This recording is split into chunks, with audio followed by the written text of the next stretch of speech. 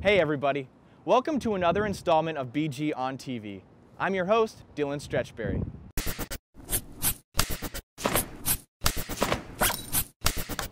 Striking, striking, striking. And welcome to the Happy Tummy. I am BG. Striking. I am BG. Striking. I am BG. Striking. Strive for perfection, accept reality.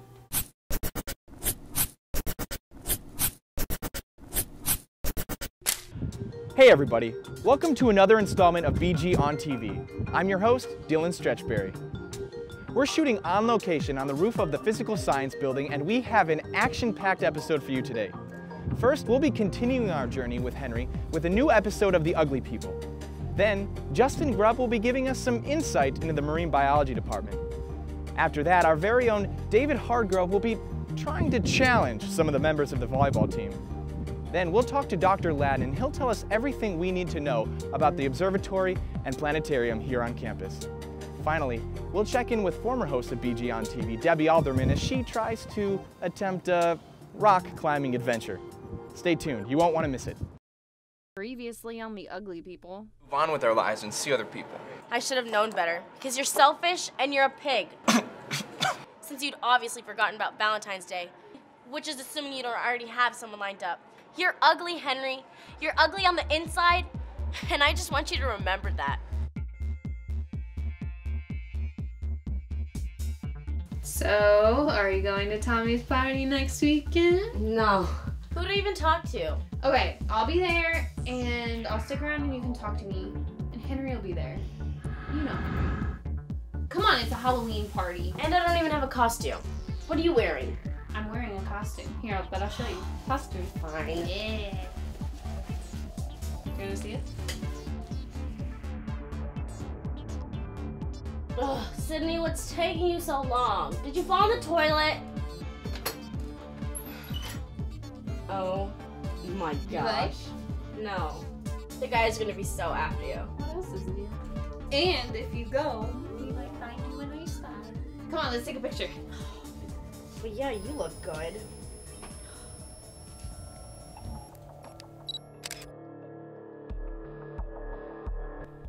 October 31st. This is my 62nd entry, and by now I have reached the requirement for my journalism class, and could have stopped writing these, but the habit has stuck with me. I shouldn't complain about my life right now, but if I'm going to complain, I would rather do it here than on the internet. My grades are decent in school, there's a bed I can sleep in every night. My wages aren't huge, but my budget is for a single meal, so my biggest expense would be food. The only trouble I have is how to end my lame duck relationship. I know it's over with her, I just don't think she does.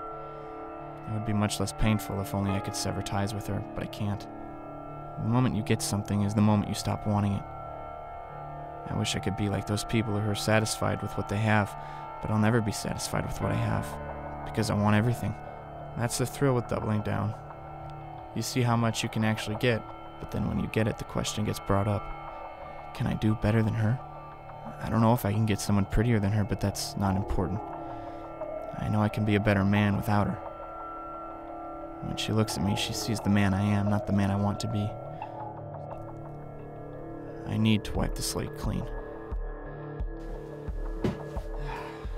Well, I guess I live here now.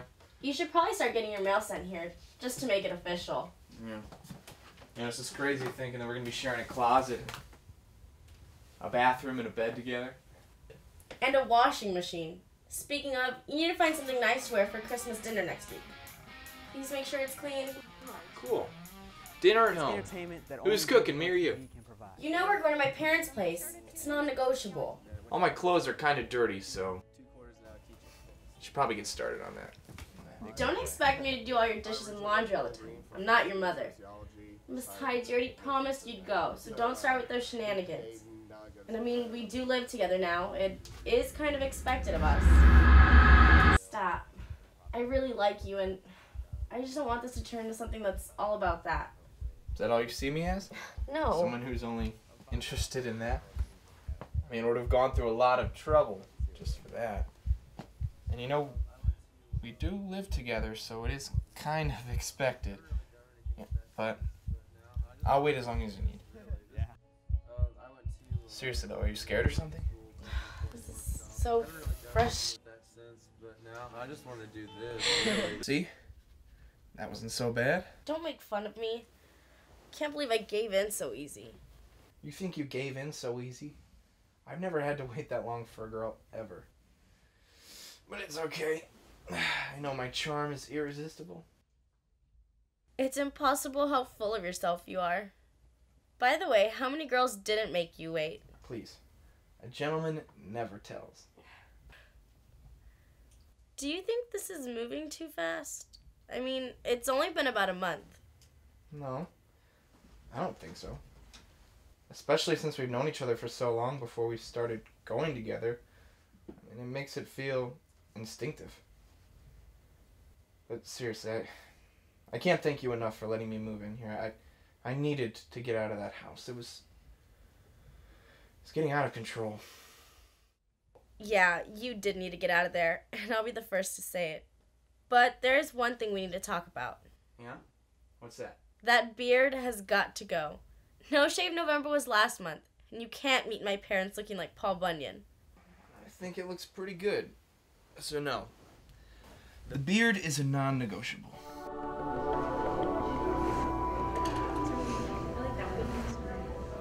Ew, untag that one. Do you see that pimple? It's gross. Why is that one still up there? Come on. You know why I like taking pictures of Scarlett? Because she makes me look so much prettier. Is that bad? Oh, hey, Sydney. I didn't know you were taking American History 3120. Oh, hey, Scarlett. We must be in different sections. How you feeling about the test? Oh, confident as usual. What about you? Oh, I feel great. Did you make sure to study up on Benedict Arnold? You're just going to be a big part of the exam. No, who's Benedict Arnold? Well, if you don't know now, then it's too late. But good luck. Ready for the test?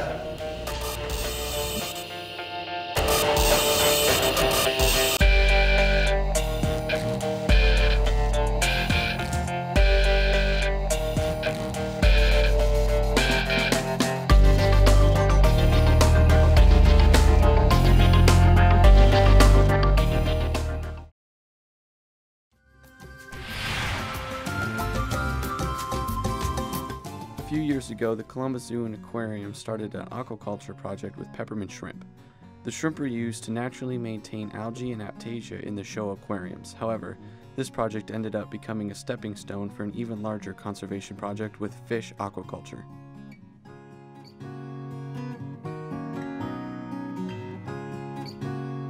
Hey, I'm here with Ramon Villaverde, the senior aquarist at the Columbus Zoo and Aquarium, and he's here to talk to us about a really cool marine conservation project. So, what is the project about? The project's called Rising Tide. It's an initiative with researchers and several AZA institutions to be able to aquaculture marine fish. So how do you collect the fish eggs from the aquarium? We collect the fish eggs from the surface of the aquarium with the special made collection baskets. The eggs float to the surface, and the egg collection baskets skim that surface of the water and draw in the eggs, and they get collected overnight. Okay, so what do you guys do with the eggs once you collect them? Once we collect the eggs, we clean them up, separate the viable eggs from the bad eggs and the detritus and waste material that we also collect in the collectors. And then we pack them up, and then we ship them down to University of Florida Tropical Aquaculture Laboratories. Okay, so what do they do with the fish once they're raised? Right now, they're still developing techniques on raising the larval fish because it's really difficult to raise marine fish because they're so small. They have been able to raise some angelfish, some silver moonies, and late stages of some other fish in the aquarium.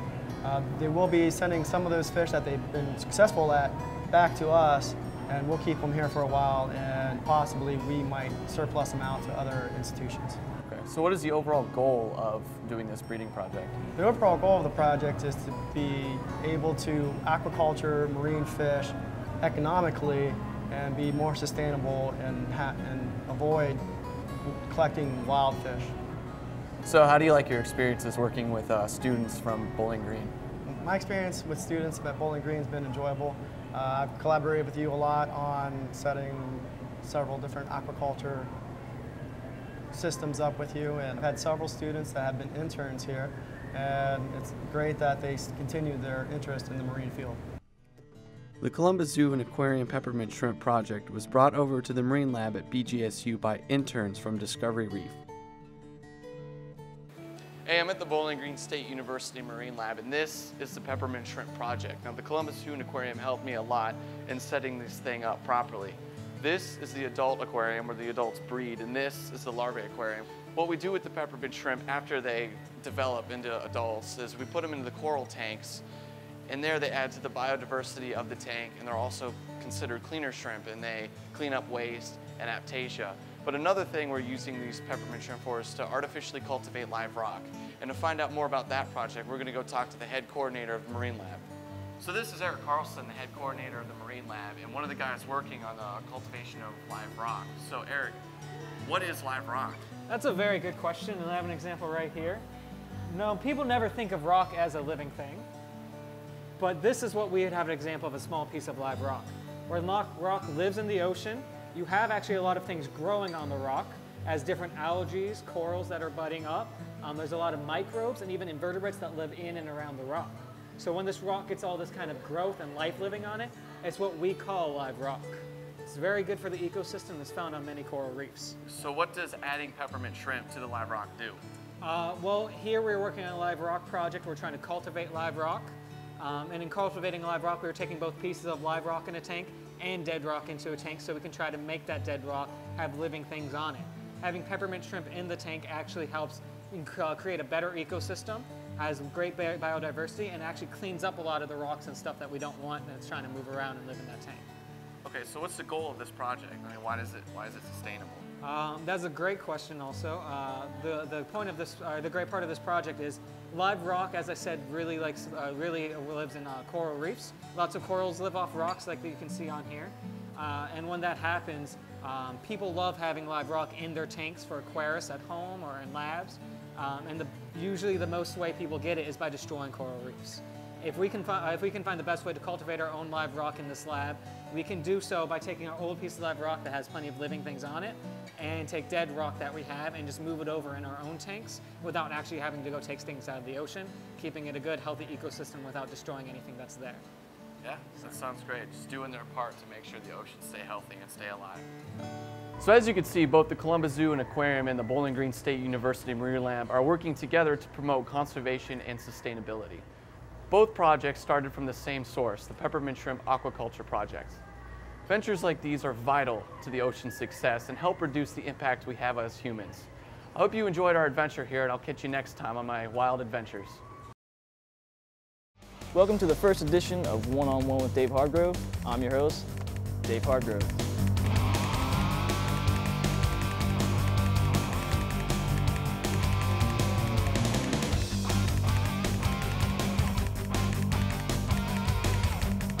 With me today is sophomore sensation Laura Abola, and she is the starting setter for the Bowling Green volleyball team. Why did you pick Bowling Green State University? I chose Bowling Green because I decided early on I wanted to stay close to home so that my family could watch me play. And when I got on campus, I really liked the college town atmosphere. I was really sold on the team, and I liked the atmosphere in the weight room. And a little fact, Denise Vanderwally played for Ball State at the same time that my dad played on the men's team at Ball State. So they knew each other. Now I understand that recently you guys hired a new head coach for the volleyball team.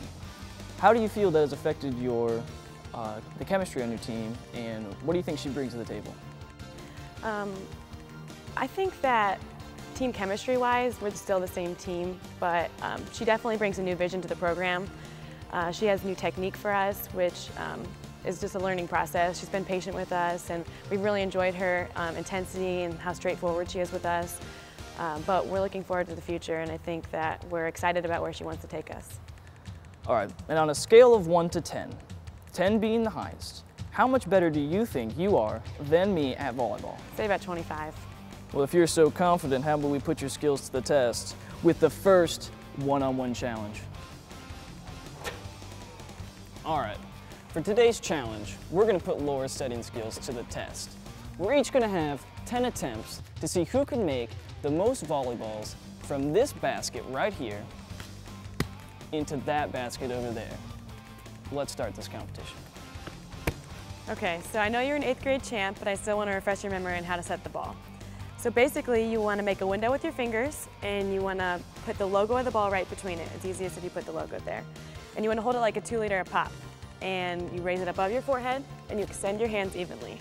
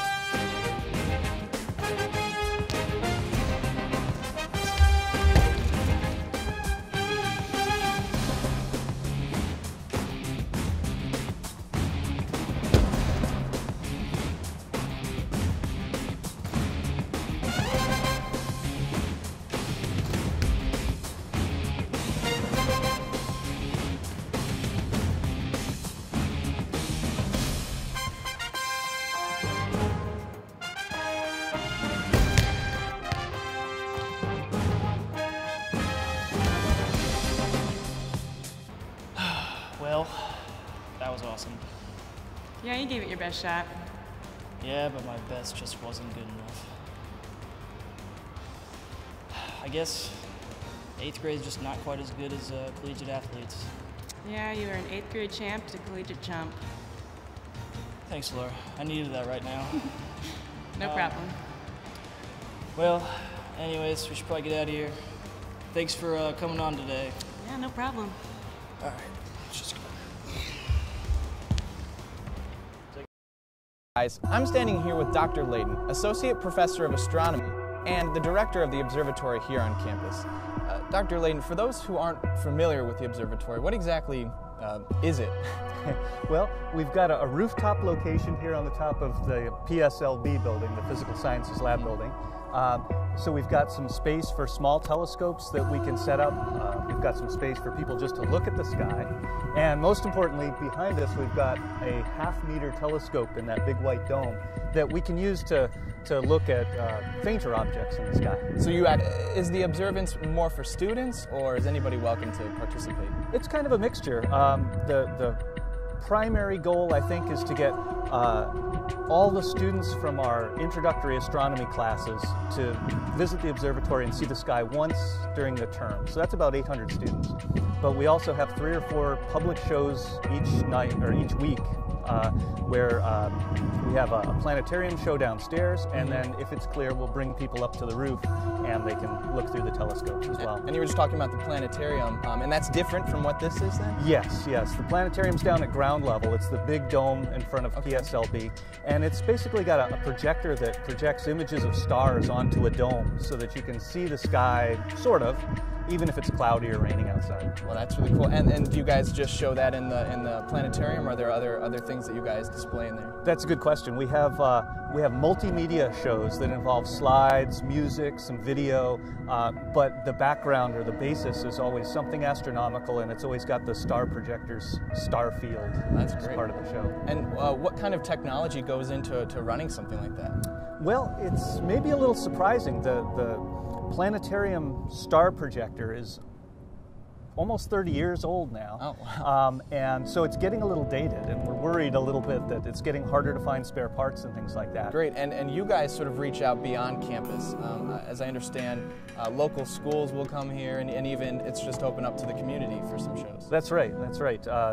The director of the planetarium, Dr. Smith, usually Tuesdays and Thursdays hosts 1 or 2 school groups coming from the local K through 12 schools. And then 3 or 4 nights a week he has open nights. Mostly it's people from Bowling Green community and surroundings. Wow. And what kind of crowd usually attracts from the observatory then?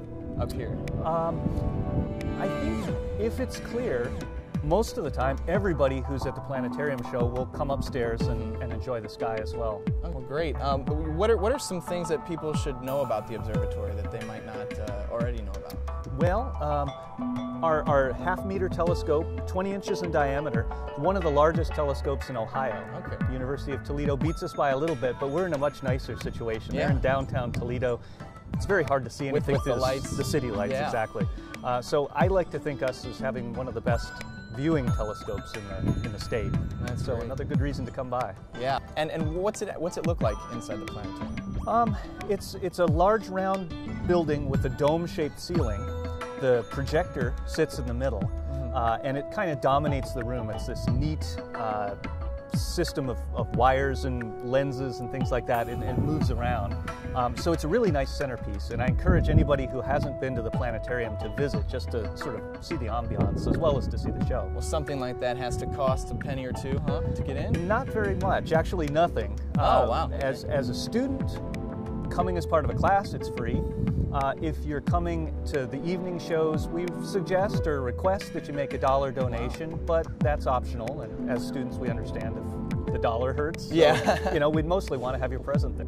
And out, it's a neat opportunity to see the sky, and it's a neat facility, and I hope everybody takes the time to take advantage of it. All right, well, thank you, Dr. Ladden. Thank you very much.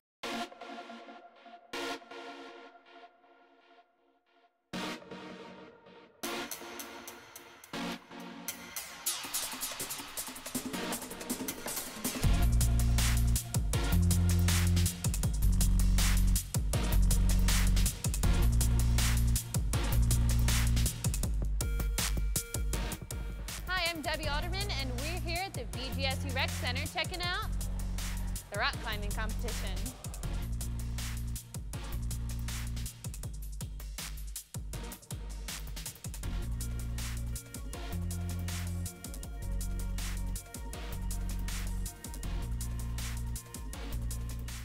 I'm Jerome Gabriel, and I'm the Assistant Director of Recreation and Wellness for the Outdoor Program. The outdoor program is a part of the Department of Recreation and Wellness. We provide outdoor trips across the Midwest, as well as running the climbing wall and doing team building for campus.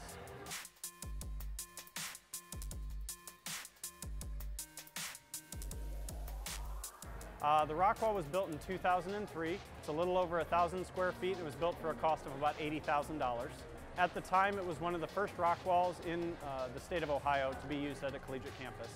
Here at the wall, we do a lot of just indoor climbing recreationally for most of our students, as well as running our annual climbing competition that you see behind me, and we run an Adrenaline Youth Climbing Club. So we teach youth ages 8 to 18 how to rock climb. Rock climbing is just a fun sport. It's a low impact activity compared to a lot of other workouts. As has been mentioned before, you can burn up to 800 calories an hour rock climbing, and that gives you a really good workout coming in here. A lot of people who maybe don't like running on treadmills or lifting weights, this is a great alternative workout for them. And for the competitors here, I just recommend that they have fun. That's the biggest part about climbing. Even though it's a good workout and there's a lot of physical stress that comes with it, it's a pretty laid-back social environment. So you get to meet a lot of great people and have fun doing it.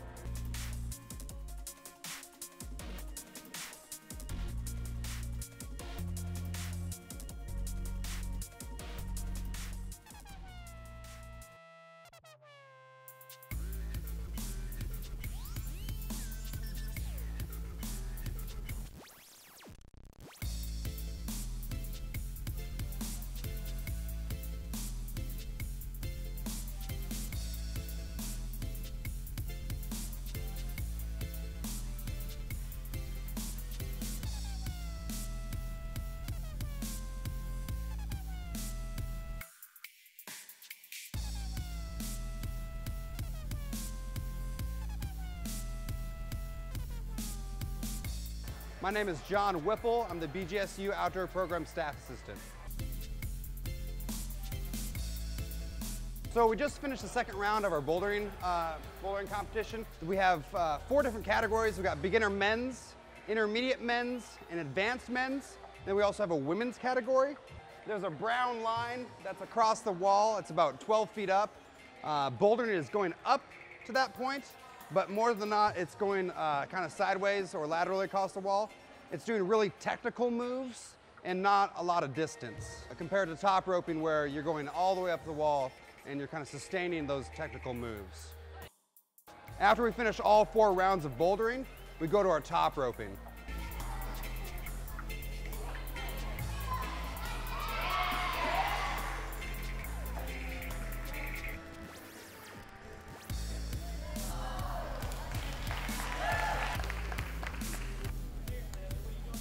You can come in, you can do a tri-climb, it's only $3, and you come in and we get you filled out with waiver form. We'll give you a harness, shoes, instructions, help belay up the wall, give the whole tour of the wall, how to climb and everything. And you can also buy a semester-long pass or a year-long pass as well to climb.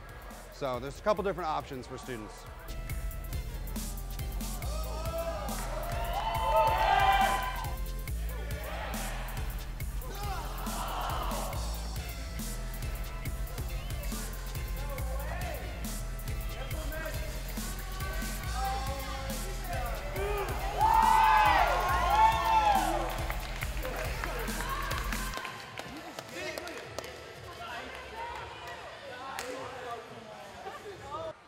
Be sure to check out the rock wall at the BGSU Rec Center, and for more information, check out the website below.